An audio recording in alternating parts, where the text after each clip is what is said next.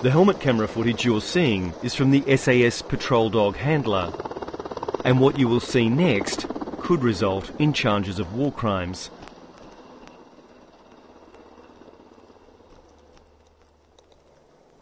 The dog handler heads out into the lead with the patrol scout, who we'll call Soldier C.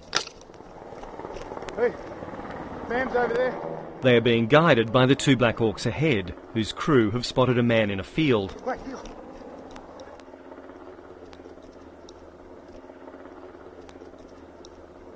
The dog, named Quake, is then let off the leash. Quake, come! Lieutenant Bonica! Quake, down! The dog handler's gun is trained on a figure in the distance, who drops down into the field. At the field, the dog handler and Soldier C come across a young man amongst the wheat, who's trying to fight off Quake. Quake! Leave! Quake! In the man's hand appears to be a set of red prayer beads. No weapon or radio can be seen. The Afghan is compliant and quiet on the ground. Down. As the dog is called off, Soldier C trains his weapon on the Afghan from very close range.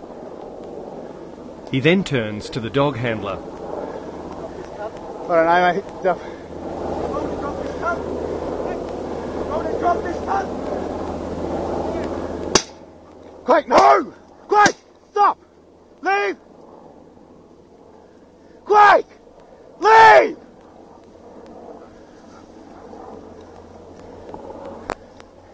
Heal. 3 shots from close range.